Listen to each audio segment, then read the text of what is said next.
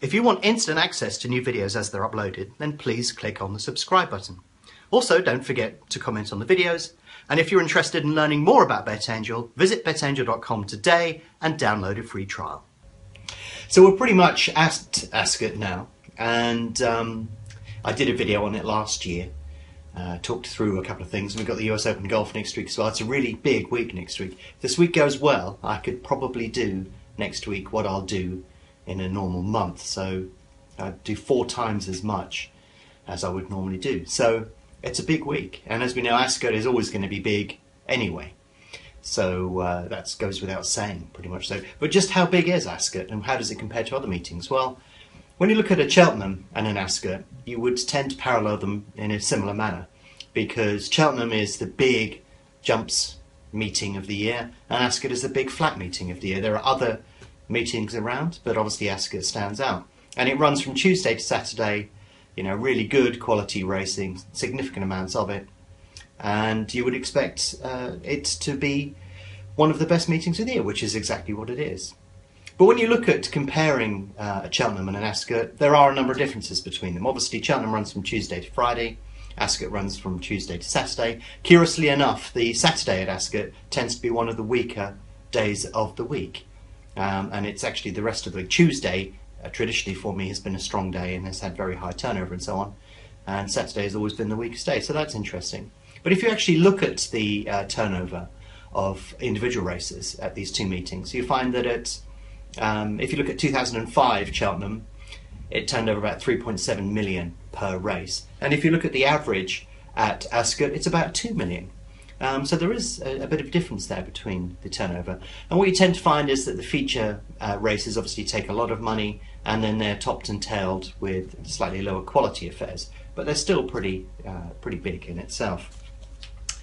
Average turnover, or the turnover that we've seen in previous years, is about 64 million. But it was interesting to note that last year it only did 58 million. So that was interesting to see. And when you look at the volatility that you expect to see from a trading perspective at Ascot, it tends to parallel pretty much what you would see at a Cheltenham, but we have noticed over the years that it's getting slightly more volatile as time goes on. Now, there will be a lot of money around at Ascot. You're going to face the same problem that you did at Cheltenham, and that the market's absolutely stuffed full of money. But like I hinted at Cheltenham, BetDAQ is a really good place to go for these big meetings, because the balance between liquidity and volume is just about right. Now, I can never tell every year exactly how it's going to be, so fingers crossed that it's going to be good this year. But I would imagine that the market's going to be fairly flush with money, and I imagine that you probably would be able to do quite well on BetDAQ as well as Betfair at Ascot. So if you traditionally traded on Betfair and found it really difficult, give BetDAQ a try.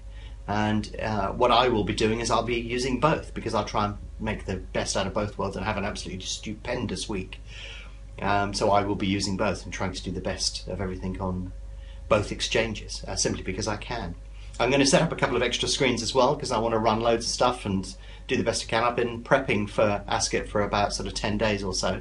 So I'm pretty sure that I know what I'm expecting to see and what I will do about it when I actually get to see it. But I'm pretty optimistic, based upon the fact that Cheltenham and Aintree traded well, and I got a good result from the Derby and so on and so forth.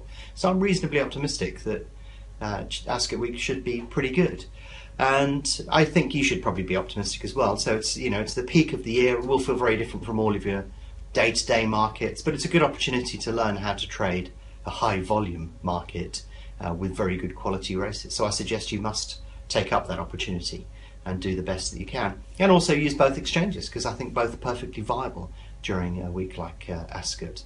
And I imagine you'd probably be able to get favourable results out of both. I know I've got strategies, 2 or 3 strategies that should work on either, and I'll be using the Tuesday in the early part of the week to really figure out where my head is at and what I want to do, and then really start pushing towards the end of the week to get a good total. So hopefully those notes have given you a bit of a steer on that, and I hope you have a really good Ascot.